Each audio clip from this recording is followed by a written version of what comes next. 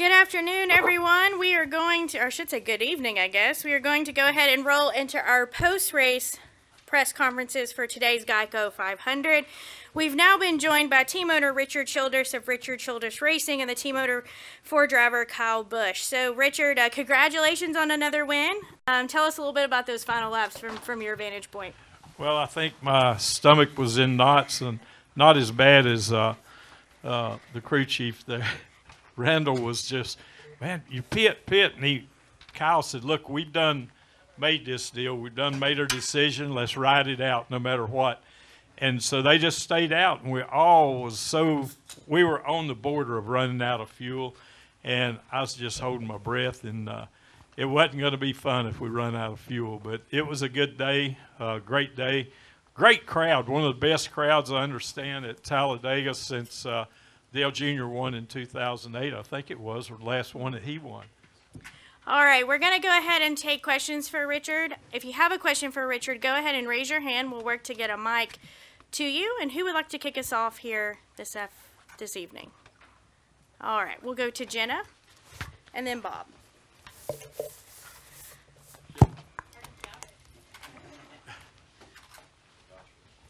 Congratulations, RC. Your 13th win here at Talladega, second only to Hendrick. I imagine you love this place. What does it feel like to win at Talladega? Because it's such a difficult place to win.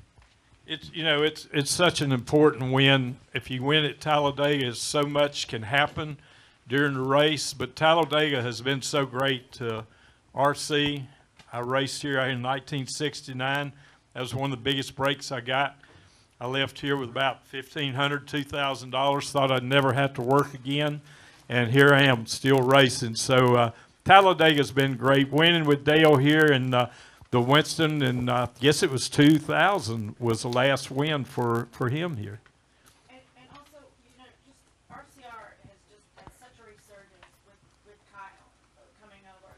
How do you feel and where do you feel you guys are as an organization now? I think he's helping us build RCR back to where we want to be. I got to give all the credit to Austin Dillon. He's the one that came to me and said he knew that Tyler was going somewhere else, and he said, Pop, what do you think about bringing Kyle Busch over here? I said, I'll talk to him if he wants to, and we sat down, put a program together, so the credit goes to Austin for bringing him on. All right, we're going to go to Bob. Bob Hockers, Fox Sports. You talk about Austin. How do you keep that team from not maybe getting into desperation mode? Which team? On Austin's team, considering how far back in their points, looking at the playoffs. Obviously, last year they win the last race to get in, so they know what they're doing. They know the kind of the situation. But is there anything that you do or want them to do to kind of avoid being maybe in desperation mode? Well, you start the season out in desperation mode, and that's the way we always look at this deal. But he knows now he's got to win, and we know we got to get a win for him, so we'll be digging extra hard to get him there. Those 60 points, we got an appeal, and I feel we got a decent chance. I don't know who the panel will be, but that'll be who will decide it, and I think we got a decent chance. All right, we're going to go to Dustin and then Jeff, and then we'll work our way over here. Dustin Long, NBC Sports. Richard, obviously you've been in this long enough. You've seen the highs and lows, and there's been some great years for you guys, and there have been some years where in some ways you couldn't get out of your own way. You guys have had some struggles in recent years, but now when you go back to last season, you guys have won 6 of the last 29 races. You've won 20% of the Cup races. I don't know if you're going to say that you're back or you consider yourself back, but what does it mean to be more of a player than what you had been for a number of years on a consistent basis? Yeah, thank you, Dustin. That's a good question. Racing is like life. There's peaks and valleys. And when you get on the peak, it's harder to stay there. You got to be prepared when you're at the top. We've been there. We've also been in the valley, the very bottom, and you got to work harder and have the right drive and emotion to put you up to the top. And that's what we've worked hard to get there. It's took a long road, so it's been a fun deal. What does it mean to you personally? Me personally, it means a lot because I'm still doing this. People say, why do you do it? if you see all those fans up there, that's why we do it, and we're all in this for that reason. We got some great partners that we've been involved with, Chevy, Bass Pro, so many of them over the years, and it's just long-term partnerships drive you. And our crew chief, Randall Burnette. Can you breathe yet? Yes. I was going to say we've also been joined by our race meeting crew chief, Randall Burnette. Go ahead, Jeff. A lot of people, Richard, dread coming to this place, and obviously it's been good to you over the years. So why do you think it's been good to you? What is it about this place? Back even when I was driving, they used to say it was an Indian burial ground. I don't know if many of y'all remember that, but it was always supposed to be the ghost of Talladega to be here. But I've just always shook it off and just enjoyed it. I love racing here as a driver. I love being an owner here, and we've had some great runs, great wins, and so I'm excited about the future of RCR, Kyle, Austin, the whole team. All right. I am sorry about that. I lost my track here. Steve, over here. Thank you. Steve Conley, the podium finish. Richard, it's been 15 races for Kyle since he's won here. It's been 22 for you back since Clint Boyer won here in 2011. Did you have wonders if you would ever get back to victory lane, or did you see this as being kind of one of those? It's just going to be a battle. Talladega is always a battle of survival. That's what the battle really is if you can be there at the end, you got a chance to win. And that's what we wanted to do, and that's always our goal here in Daytona. You got to be there at the end. Both drivers talked about coming out here and racing as hard as we could, and they did. And it was a good day for one, and Austin didn't have that good a day. He was involved in that crash, but Talladega will give you that. It'll give you the peaks and valleys. And Randall, obviously the pit strategy, a big question. What does it mean to you to be on the box, to have your driver say, "Hey, this is what we're doing. I've got control. I know what I'm doing out here." Well, it's hugely helpful. For him to buy into what we're doing. The communications there. Hey, man, this is where we're at in the race. This is what we got going on. For him to understand that and process that and do everything he can to help us along the way is huge for us and how we play our strategy. All right, we're going to come up front to Ben White. Ben White, Fayetteville Observer. For both Richard and the crew chief here, so the opposite side of that is, can you look at Talladega Superspeedway and say, okay, if we need a trump card, if we need something great to happen, can you come to Talladega and say, maybe this is where things turn around for us because it is so unpredictable? Can you both address that? Well, yeah, it's a nice shot in the arm for us, honestly. We kind of hung out and tried to stay out of trouble all day, and everybody was kind of along the same lines of just being conscious of how much fuel they were using and all that. And, we've came off a rough 3 or 4 races for us, so to be able to come back out and win this race when it's good for everybody on the team, get a good shot in the arm, and really looking forward to going back to some of these mile-and-a-half tracks and kind of getting back to the meat and potatoes of the schedule and seeing what we got there. We've obviously got some work to do on our short track stuff, so that'll give us a little bit of a break and realign on that and come back and see what we got. And for Richard, the same thing. I mean, you've seen a lot of races as you addressed ups and downs at Talladega, but I mean, you've seen a lot that you thought, okay, we're not going to win, and then suddenly there you are. Can you just address that also, the optimism of coming to Talladega? Yeah, like I said earlier, it's all about survival here, one thing, to put yourself in a position to win. And all day long, Kyle he sat there in that bottom line. When some other lines was moving, it just kept moving up. Pit strategy, the calls that Randall made there for the amount of fuel, saving fuel, to use less fuel to get you out in front of them, all that paid off, and that's what it takes.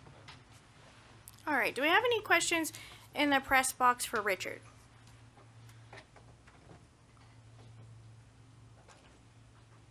All right, any final questions for Richard downstairs?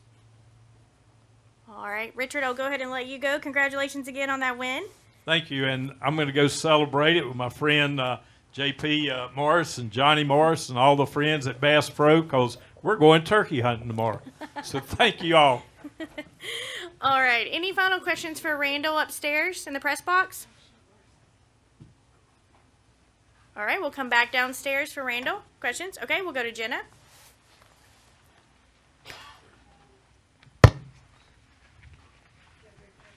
Thank you. Hey Randall, what happened on the final sequence when you called Kyle in for gas? When did you make the decision? He said it was too late. If you could just walk us through that. Yeah, we'd had to talk when the first caution came out there at like 184, 185, and I'm like, hey man, we're going to be in a bad spot here possibly if we get too many green white checkers. And he was like, well, let's try to give it a go the first one and see what happens. And so he was fully aware, and he was aggressively saving his fuel and doing everything he could. He knew the situation at that point. And so I saw a couple of them getting ready to duck off in front of us, and they were kind of in the same fuel situation we were. Well, there was a bunch of us, but I just called, honestly, I called it too late, and it was a fortunate mistake. You know what I mean? We kind of lucked out there, and he saved enough under those cautions to make it to the end. I think, the caution coming out on the white flag lap there, who knows if we'd have ran all the way to the end, we might not have made it. So, just kind of better be good, lucky than good at that point. And I'm curious, 11 races with him. He's a unique talent. He's temperamental. But you never know what you're going to get. How has it been working with him? What have you enjoyed? What have you had to adapt to? Well, it's been great. I mean, his ability speaks for itself, obviously. What he knows about the cars and the strategy and just how the race plays out and what he needs in a car, and all that's just hugely helpful. And I think it helps me be better, be more detailed, and really be on top of my game, because he's going to challenge you if you're not. And so, I think everybody on the 8 team has really stepped it up in that manner. And I think it's been good so far. I think everything's been great. We've got a good relationship. We communicate a lot, and we communicate well, and I think that shows. All right, Bob. Bob Hockers, Fox Sports. Kyle hasn't won at one of these tracks in a points race in a long time. I'm curious, when you guys talk about this style of racing, does he tell you that he's good, or does he tell you that he hasn't won in over a decade? Well, no, honestly, when he got there, that was one of the big things that he wanted to get with Derek on. He knows Derek's had some success, our spotter Derek, and he came over and he's like, man, I tell you what, I've really struggled at these places. He's like, I don't know what it is about my approach or what we do, but I've struggled at these super speedway tracks. So he was very interested to see how Derek goes about approaching his day and how that communication goes. And they spent a lot of time over the winter talking about it and listening to tape and doing all that. And I think it paid off. Obviously, we're in a great spot at the 500. Was really fast there all weekend, and just kind of missed out on winning that one. Got wadded up at the end, but obviously put ourselves in position there as well. So I think their relationship's really good. I think Kyle's put a lot of trust in Derek at these places, and I think it's been paying off. All right, we'll go to Dustin. Dustin Long, NBC Sports. Randall, since you guys won with Tyler at Road America, you guys have won 5 races among the 2 drivers, which is more than any other car number has won in that period. Now, I know that you would tell me you had 2 talented drivers, but it still also takes a team.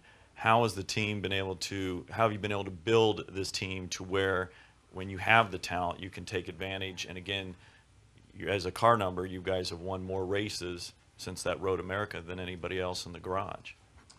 Yeah, I mean, this 8 team, it's strong. The road crew guys, they're all racers. They've grown up racing.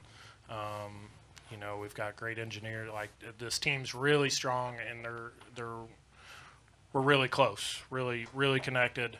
We've spent the last 3 or 4 years together, all through Tyler's, coming up through the Cup side, and then now with Kyle, and everybody's really dedicated. Everybody wants to come out and win races, and everybody works hard, and they pull their weight, and they take their responsibility for their part in it, and it just makes a great team.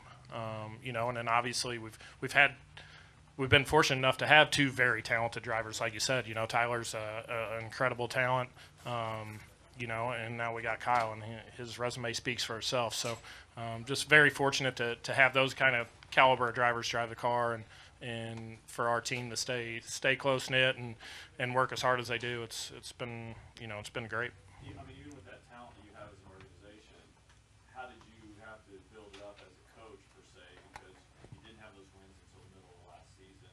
So even with the dedicated people, the good people, you weren't always seeing the results. And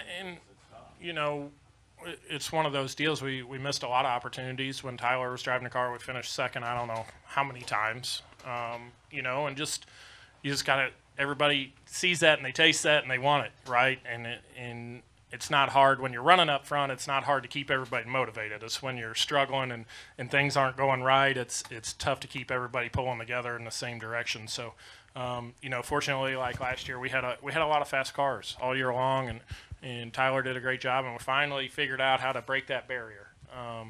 And once we did, it started working out better for us, and Kyle's came aboard, and he's been great to work with, and he's a proven winner many times over. So just to be able to get him in the car and us to kind of adapt to him and him to adapt to us, we've kind of found a good middle road, I think, and looking forward to getting to more of these tracks.